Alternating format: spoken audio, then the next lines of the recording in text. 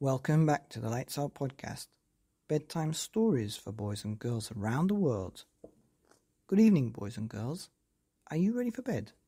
Are you all snuggled up and ready for another Lights Out bedtime story? Well, you're in for a treat tonight because we have a book in the series where I'm going through the alphabet in our library from A to Z or A to Z, but we're going backwards from Z to A. And this time we have a book by an author whose name starts with a W. And it's Martyn Waddle. And the book is called The Swooper Dino. Are you ready for this? Once upon a time. One day, Hal and his little dog Billy were out playing when the sky darkened and whoosh! A super dinosaur landed in Hal's garden. Kerplump! Can I play with you? He asked Hal and Billy. Yes, please, said Hal. What games will we play? Hide and seek, suggested the super. So, they played hide and seek. The super was so excited he got himself into a flap.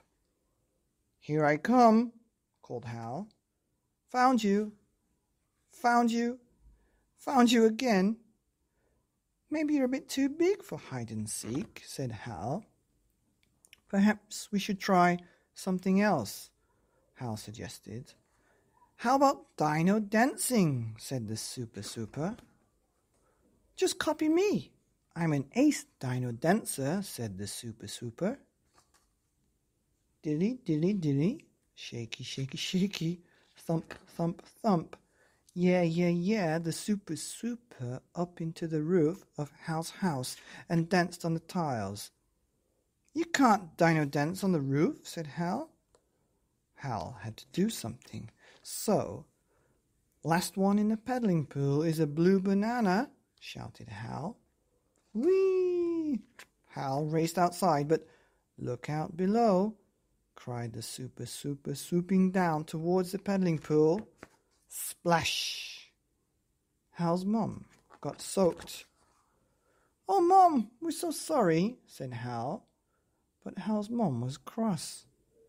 Your games are too rough and rowdy, she scolded the super. If you can't play nicely with Hal, you better go home.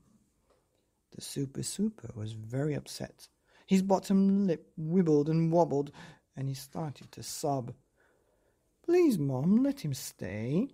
We're his best friends, said Hal. He has no one to play with but us. Come on, Mum, please, pleaded Hal. Oh, all right, he can stay, said Hal's mum. Thank you so much, said the super. Then the super flapped his wings to get Mum dry.